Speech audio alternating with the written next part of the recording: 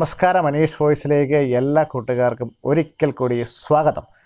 നമ്മളിന്ന് ഈ വീഡിയോയിൽ നോക്കുന്നത് ഡിജിറ്റൽ ലോക്കറിനെ കുറിച്ചാണ്. ഡിജി ലോക്കർ 2015 മുതൽ ഇന്ത്യയിൽ ഡിജിറ്റലൈസേഷൻ ഓഫ് ഇന്ത്യയുടെ ഭാഗമായി നിലവിലുള്ള ഒരു ഫെസിലിറ്റിയാണ് ഡിജി ലോക്കർ സംവിധാനം. ഇന്ത്യ ഗവൺമെൻറ്റിൻ്റെ ഇലക്ട്രോണിക്സ് ആൻഡ് ഇൻഫർമേഷൻ ടെക്നോളജി വകുപ്പിന് കീഴിൽ പൂർണ്ണമായി സുരക്ഷിതത്തോടുകൂടി പ്രവർത്തിക്കുന്ന ഒരു സംവിധാനമാണ് ഡിജി ലോക്കർ സംവിധാനം. നമുക്കറിയാം, എല്ലാവരും ഒന്നും ഈ ഒരു സംവിധാനം ഇതുവരെയായിട്ടും പ്രയോജനപ്പെടുത്തിയിട്ടില്ല. ഇപ്പോൾ നമുക്ക് നമ്മുടെ വാഹന സംബന്ധമായ രേഖകളൊക്കെ സൂക്ഷിക്കുവാൻ അടുത്തിടെയായി പരിവാഹൻ എന്ന ഒരു ഇന്ത്യ ഗവൺമെൻറ്റിൻ്റെ നിയന്ത്രണത്തിലുള്ള ആപ്ലിക്കേഷനുകളൊക്കെ ഉണ്ട്. എങ്കിലും നമുക്ക് പരിവാഹനിൽ വാഹന സംബന്ധമായ രേഖകളൊക്കെയാണ് കൂടുതലായിട്ടും ഇലക്ട്രോണിക്സ് രൂപത്തിൽ സൂക്ഷിക്കാൻ സാധിക്കുക.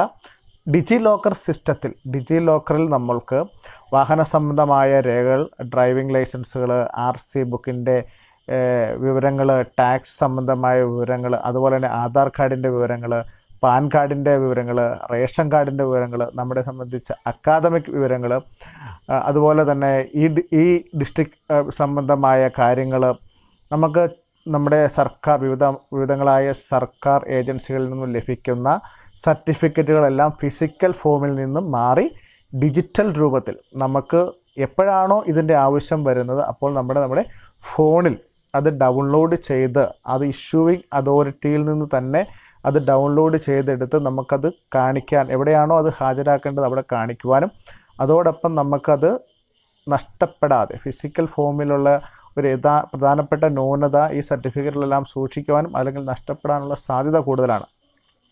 ഇത് ഇലക്ട്രോണിക്സ് രൂപത്തിലേക്ക് മാറുമ്പോൾ നഷ്ടപ്പെടാനുള്ള, ഈ ഫയലുകൾ നഷ്ടപ്പെടാനുള്ള സാധ്യതകൾ കുറവുണ്ട്.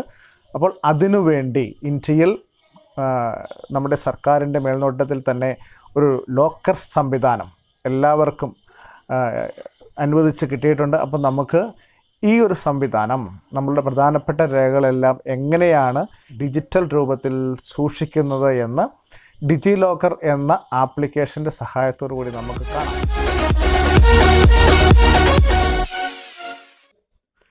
നമുക്ക് ഇവിടെ ആദ്യമായിട്ട് ഗൂഗിൾ പ്ലേ സ്റ്റോറിൽ നിന്നും ഡിജി ലോക്കർ എന്ന ആപ്ലിക്കേഷൻ ഡൗൺലോഡ് ചെയ്യേണ്ടതുണ്ട്. അത് നമുക്ക് ഇൻസ്റ്റാൾ ചെയ്യണം. അപ്പോൾ ഇത് ഏകദേശം 171K റിവ്യൂവിൻ്റെ അടിസ്ഥാനത്തിൽ 4.2 സ്റ്റാർ റേറ്റിംഗ് ഉള്ള 21 MB മാത്രമേ ഈ ഡിജി ലോക്കർ എന്ന ആപ്ലിക്കേഷനുള്ളൂ. ഏകദേശം 10 മില്യണിൽ കൂടുതൽ ഡൗൺലോഡും ഈ ഡിജി ലോക്കർ ആപ്ലിക്കേഷൻ വഴി നടന്നിട്ടുണ്ട്. ഇപ്പം നമ്മുടെ ആപ്ലിക്കേഷൻ ഡൗൺലോഡ് ആയിരിക്കുകയാണ്, ഡിജി ലോക്കർ ആപ്ലിക്കേഷൻ. നമുക്കിത് ഓപ്പൺ ചെയ്യാം. ഓപ്പൺ ചെയ്യുമ്പോൾ നമുക്ക് ഇങ്ങനെ ഒരു സ്ക്രീനിലേക്കാണ് നമ്മൾ എത്തിച്ചേരുന്നത്, ഡിജി ലോക്കർ ഈ സ്ക്രീനിലേക്ക്. അപ്പോൾ ഇവിടെ നമുക്ക് നമ്മുടെ ആധാറുമായി ഇത് ലിങ്ക് ചെയ്യേണ്ടതുണ്ട്. നമുക്ക് ആധാർ കൊടുത്താണ് നമുക്ക് ഇതിലേക്ക് കയറേണ്ടത്. നമുക്കപ്പോൾ ഇതിൻ്റെ ഈ ഹോം പേജിൽ തന്നെ നമ്മൾക്ക് സെൻട്രൽ ഗവൺമെൻറ്റിൻ്റെ ഏകദേശം 18ഓളം വിഭാഗത്തിലെ ഡേറ്റാസ് നമുക്ക് കിട്ടും. അതുപോലെ തന്നെ സ്റ്റേറ്റ് ഗവൺമെൻറ്റിലെ ഏകദേശം 36 സ്റ്റേറ്റ് ഗവൺമെൻറ്റിൻ്റെ വിവിധങ്ങളായ ഡിപ്പാർട്ട്മെൻറ്റിലെ വിവരങ്ങൾ നമ്മൾക്ക് ലഭിക്കും. അതുപോലെ തന്നെ എഡ്യൂക്കേഷൻ്റെ 46 വിഭാഗങ്ങളിലായുള്ള വിവരങ്ങൾ നമ്മൾക്ക് ലഭിക്കും.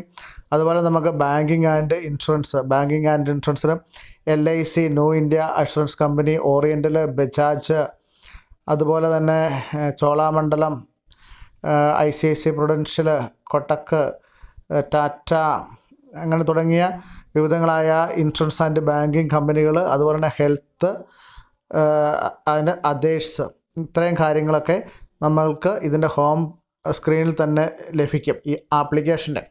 അപ്പോൾ നമുക്ക് ഇനി ഇത് സ്റ്റാർട്ട് ചെയ്യാം. സ്റ്റാർട്ടഡ് എന്ന ഇതിൽ നമുക്ക് കൊടുത്തു നോക്കാം. അപ്പോൾ നമ്മൾ ഒരു അടുത്ത പേജിലേക്ക് നമ്മൾ എത്തും. അവിടെ ഇപ്പോൾ നമ്മൾക്ക് സൈൻ ഇൻ എന്നും ക്രിയേറ്റ് അക്കൗണ്ട് എന്ന 2 കാര്യങ്ങൾ നമുക്ക് കിട്ടും. അപ്പോൾ നമ്മൾ ഇവിടെ ക്രിയേറ്റ് അക്കൗണ്ട് കൊണ്ട് ഉദ്ദേശിക്കുന്നത് ഇവിടെ നമ്മൾ ആധാർ നമ്പർ കൊടുത്ത് ഇതിലേക്ക് പ്രവേശിക്കുകയാണ് ചെയ്യുന്നത്. ഇതൊരു പുതിയ ആൾ ആദ്യമായി ജോയിൻ ചെയ്യുന്ന ഒരാൾക്ക് ആധാർ നമ്പർ കൊടുത്ത് നെക്സ്റ്റ് അടിച്ച് നമുക്ക് ഇതിപ്പോൾ ഞാൻ റോങ് ആയ ആധാർ നമ്പറാണ് കൊടുത്തിരിക്കുന്നത്. കാരണം ഇവിടെ നമ്മൾ നേരത്തെ തന്നെ നമ്മൾ സൈൻ ഇൻ ചെയ്ത് വെച്ചിട്ടുണ്ടായിരുന്നു. അപ്പോൾ ഇവിടെ ഇപ്പോൾ ആധാർ നമ്പർ നമ്മൾ കൃത്യമായിട്ട് കൊടുക്കുക. അതിനുശേഷം ഒരു OTP നമ്പർ നമ്മുടെ മൊബൈലിലേക്ക് ലഭിക്കും. ഇപ്പോൾ അവിടെ ശ്രദ്ധിക്കേണ്ടത് നമ്മൾക്ക് ലഭിക്കുന്ന അല്ലെങ്കിൽ നമ്മൾ ഏത് മൊബൈൽ നമ്പറാണോ ആധാറിൻ്റെ മായി ലിങ്ക് ചെയ്തിരിക്കുന്നത് അതിലേക്ക് OTP നമ്പർ വരികയുള്ളൂ. അപ്പോൾ ആ OTP അടിച്ച് കൊടുത്തു കഴിഞ്ഞാൽ നമുക്ക് ഇതിലേക്ക് ഒരു അക്കൗണ്ട് ആയിക്കഴിഞ്ഞു. അപ്പോൾ നമുക്ക് ഇവിടെ നേരത്തെ തന്നെ ചെയ്തിട്ടിരിക്കുന്നതുകൊണ്ട് നമ്മൾക്ക് ഇവിടെ എടുക്കുന്ന ഓപ്ഷൻ സൈൻ ഇൻ എന്നൊരു ഓപ്ഷനാണ്. അപ്പോൾ സൈൻ ഇൻ നമ്മൾ ഓൾറെഡി ഈ ആധാറുമായി അല്ലെങ്കിൽ ഇത് രജിസ്റ്റർ ചെയ്തിരിക്കുന്നതുകൊണ്ടാണ് ഇങ്ങനെ ഒരു സംവിധാനം. ഇല്ലെങ്കിൽ നമ്മൾ ക്രിയേറ്റ് ന്യൂ അക്കൗണ്ടാണ് ആദ്യമായി എടുക്കുന്നവർ ക്രിയേറ്റ് ന്യൂ അക്കൗണ്ടാണ് ചെയ്യേണ്ടത്. ഇപ്പം നമ്മൾ ഓൾറെഡി ഇത് സൈൻ ഇൻ പ്രവേശിച്ചിരിക്കുന്നത് കാരണം നമ്മൾക്ക് മൊബൈൽ നമ്പറോ ആധാർ നമ്പറോ യൂസർ നെയിമോ കൊടുത്ത് നമ്മൾക്ക് ഇതിലേക്ക് കടക്കാവുന്നതാണ്. അപ്പം നമുക്ക് നമ്മുടെ മൊബൈൽ നമ്പർ കൊടുക്കാം.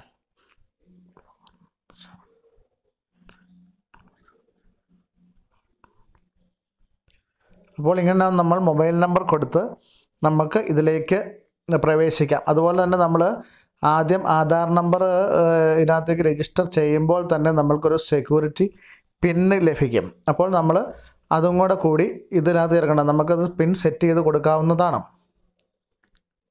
അപ്പം നമ്മൾ നമ്മുടെ പിന്ന് കൊടുത്തു. അപ്പോൾ നമ്മുടെ പിന്ന് മറന്നു പോയാൽ ഫൊർഗോട്ട് മൈ പിന്ന് കൊടുക്കാനുള്ള ഓപ്ഷനൊക്കെ ഉണ്ട്. അപ്പോൾ സബ്മിറ്റ് കൊടുത്തു കഴിയുമ്പോൾ നമ്മുടെ പേര് സഹിതം വെൽക്കം, നമ്മുടെ പേര് welcome Aneesh CS, digital locker issue documents R at par with original documents as per IT act 2000 പ്രകാരമാണ് നമ്മൾക്ക് വിളിക്കുന്നത്. അപ്പം നമുക്ക് ആദ്യം ലഭിക്കുന്നത് നമ്മൾ ആദ്യം കണ്ട ഹോം പേജ് പോലെ തലേക്ക് തന്നെയാണ് വരുന്നത്.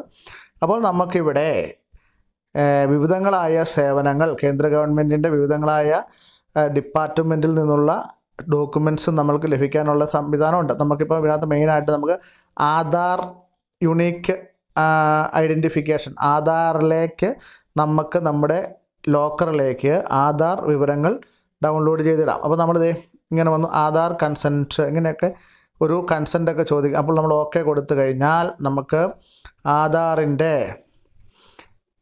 നമ്മളിവിടെ ഇപ്പോൾ ഈ ആധാർ ലിങ്ക് ചെയ്യുന്നതിന് വേണ്ടി ഇപ്പം നമുക്ക് നമ്മുടെ മൊബൈലിലേക്ക് ഒരു OTP വരും. ആ OTP നമുക്കിവിടെ അടിച്ചു കൊടുക്കേണ്ടതുണ്ട്.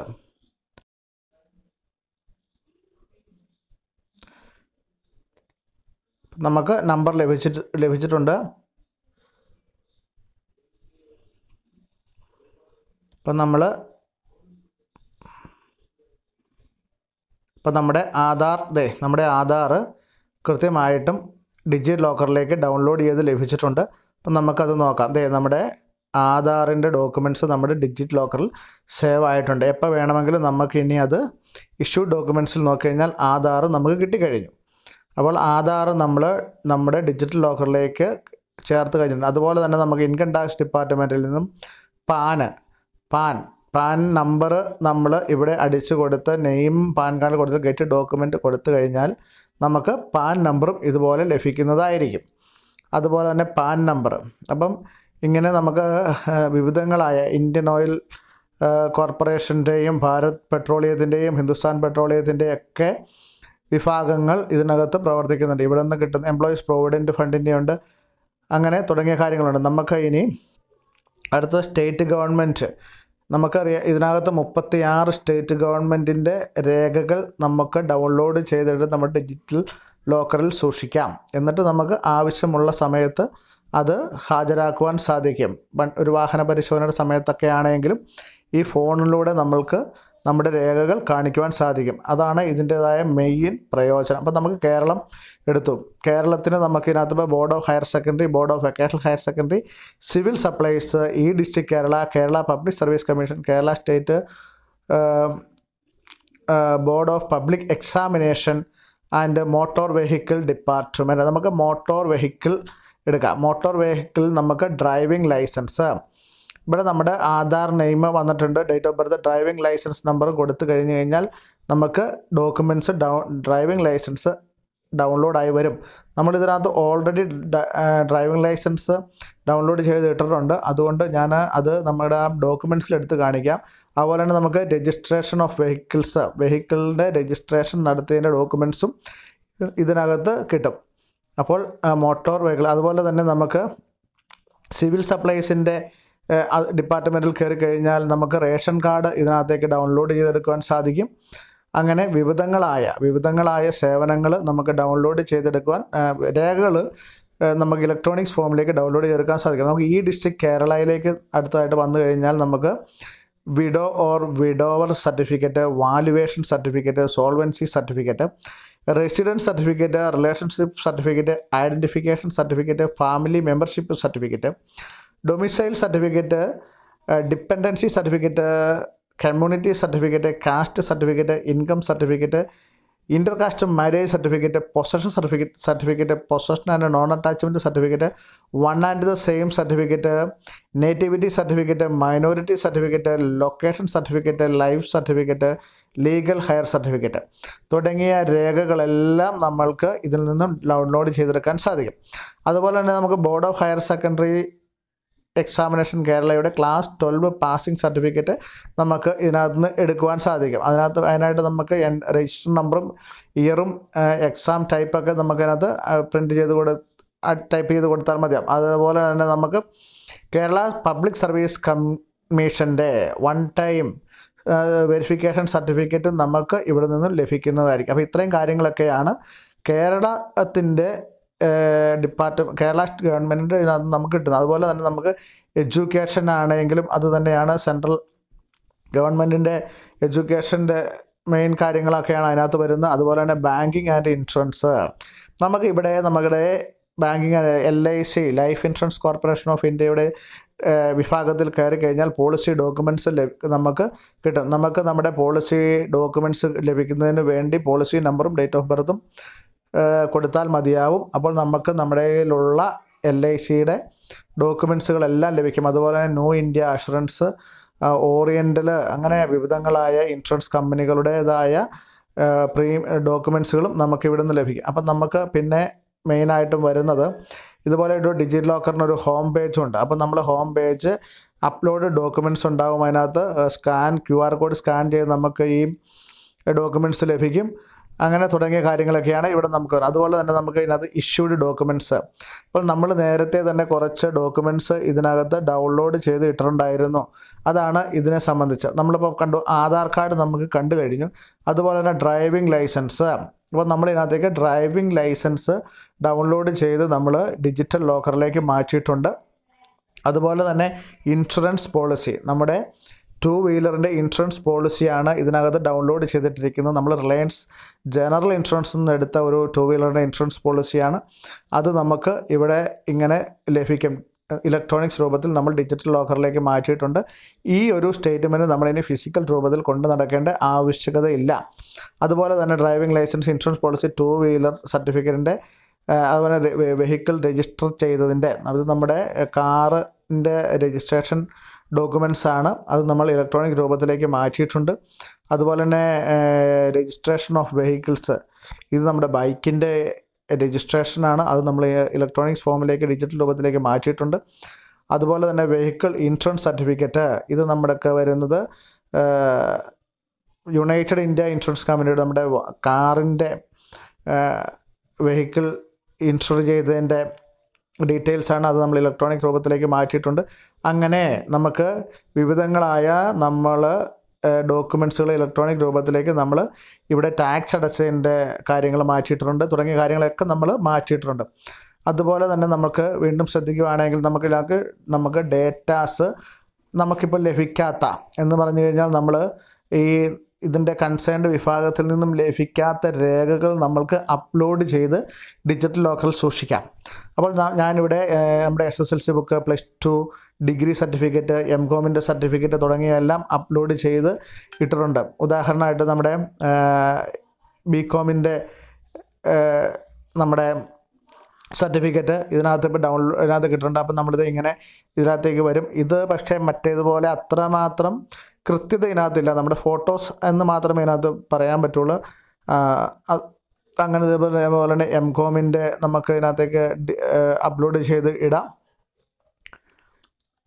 അപ്പം എല്ലാവിധമായ അക്കാദമിക് രേഖകളായിക്കോട്ടെ, അതുപോലെ തന്നെ നമ്മുടെ വോട്ടേഴ്സ് ഐ ഡി ആയിക്കോട്ടെ, എന്ത് വേണമെങ്കിലും നമുക്ക് ഇതിനകത്തേക്ക് അപ്ലോഡ് ചെയ്ത് ഇടാവുന്നതാണ്. അപ്പം നമ്മൾ ഫയൽ രൂപത്തിൽ നമുക്ക് എങ്ങനെ വേണമെങ്കിലും ഇതിലേക്ക് അപ്ലോഡ് ചെയ്ത് നമുക്ക് ഇടുവാൻ സാധിക്കും.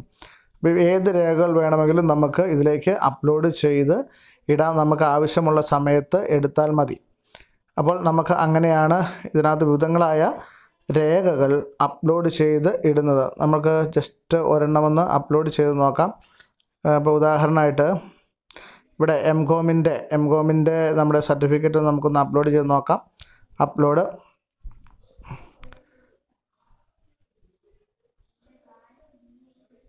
അത് അപ്ലോഡ് ചെയ്ത് വന്നിട്ടുണ്ട്. നമ്മൾ ഓൾറെഡി ഒന്ന് അപ്ലോഡ് ചെയ്തിരുന്നായിരുന്നു, എങ്കിലും ഞാൻ ഒന്നുകൂടെ കാണിച്ചെന്നേ ഉള്ളൂ. അപ്പോൾ നമുക്ക് ഒന്നുകൂടെ അപ്ലോഡ് ചെയ്യുന്നതെന്ന് റീഫ്രഷ് കൊടുത്തു കഴിഞ്ഞാൽ അത് ഒന്നുകൂടെ അപ്ലോഡായി വരും. ഒന്നുകൊണ്ടോ എംകോമിൻ്റെ 2 പ്രാവശ്യം അപ്ലോഡായി വന്നിട്ടുണ്ട്. അപ്പോൾ ഇങ്ങനെയാണ് വിവിധങ്ങളായ ഡോക്യുമെൻറ്റ്സുകൾ നമ്മൾക്ക് കിട്ടുന്നത്. അതുപോലെ തന്നെ പ്രൊഫൈലുണ്ട്. പ്രൊഫൈലിൽ പ്രത്യേകിച്ചൊന്നുമില്ല, നമ്മുടേതായ ആ വിവരങ്ങൾ മാത്രമേ ഉള്ളൂ. ഡേറ്റ് ഓഫ് ബർത്തും മൊബൈൽ നമ്പറും കാര്യങ്ങളൊക്കെ ഉള്ളൂ. അപ്പോൾ ഇതാണ് ഡിജിറ്റൽ ലോക്കർ സംവിധാനം. അപ്പോൾ ഡിജിറ്റൽ ലോക്കർ സംവിധാനത്തിൽ നമ്മൾക്ക് നമ്മുടെ പ്രധാനപ്പെട്ട രേഖകളെല്ലാം ഫിസിക്കൽ ഫോമിൽ നമുക്ക് സൂക്ഷിക്കേണ്ടതായി ആവശ്യമില്ല. ഇത് ഇലക്ട്രോണിക് രൂപത്തിലേക്ക് മാറ്റി നമുക്ക് നമ്മുടെ ഡിജിറ്റൽ ലോക്കർ രൂപത്തിൽ സൂക്ഷിക്കാം. ആവശ്യമുള്ളപ്പോൾ നമുക്ക് ഇത് ഡൗൺലോഡ് ചെയ്ത് എടുക്കാം. ഒരു ഫോൺ മാത്രം നമ്മുടെ കയ്യിൽ മതി. അപ്പോൾ ഇതാണ് ഫിസിക്കൽ രൂപത്തിൽ ഫയലുകൾ കൊണ്ട് നടക്കുന്നതിനുള്ള അസൗകര്യം അല്ലെങ്കിൽ നഷ്ടപ്പെടുന്നതിനുള്ള അസൗകര്യം ഇതുമൂലം ഒഴിവാക്കുവാൻ സാധിക്കും. അപ്പോൾ ഡിജിറ്റൽ ലോക്കർ അല്ലെങ്കിൽ ഡിജി ലോക്കർ എന്താണ് എന്ന് എല്ലാവർക്കും മനസ്സിലായി എന്ന് കരുതുന്നു. അപ്പോൾ എല്ലാവർക്കും ഡിജി ലോക്കർ എന്താണ് എന്ന് മനസ്സിലായി കാണുമെന്ന് വിചാരിക്കുന്നു. അതുപോലെ തന്നെ എങ്ങനെയാണ് ഈ ആപ്ലിക്കേഷൻ്റെ ഉപയോഗമെന്നും അതിൻ്റെ ഡൗൺലോഡ് ചെയ്തെടുക്കുന്നത് എങ്ങനെയെന്നും ഒക്കെ ഈ വീഡിയോയിലൂടെ മനസ്സിലായി എന്ന് കരുതുന്നു. അപ്പോൾ നമുക്ക് ഇതുപോലുള്ള ഇൻഫോർമേറ്റീവായ ഒരു വീഡിയോയുമായി അടുത്ത വീഡിയോയിൽ കാണാം. അപ്പോൾ എല്ലാവർക്കും നന്ദി, നമസ്കാരം.